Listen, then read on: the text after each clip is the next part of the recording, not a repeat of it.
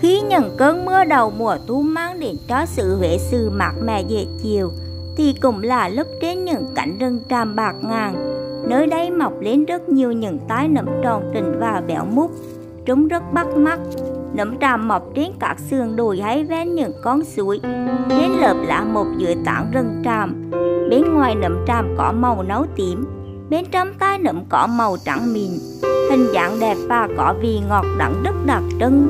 Nấm tràm có thể chế biến được nhiều món ăn ngon như nấm tràm xào tôm thịt, bánh canh nấm tràm, canh đậu tập tàng với nấm tràm, cháo nấm tràm tôm thịt, nấm tràm xào rau khoai lang, nấm tràm kho tiêu. Đối với những người Huế xa quê, nấm tràm đi xa vẫn giữ được cái vị đắng đặc trưng, nhưng lại thêm ngọt ngào, thơm thảo tình quê xứ Huế.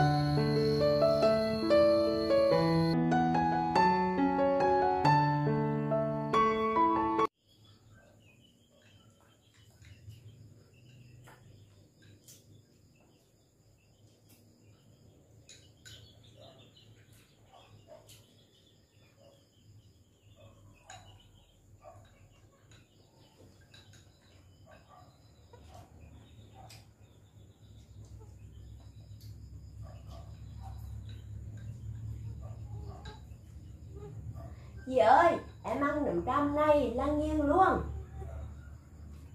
Nấm tràm là đặc sản ở quê mình, nên nào gì cũng ngon. Dạ.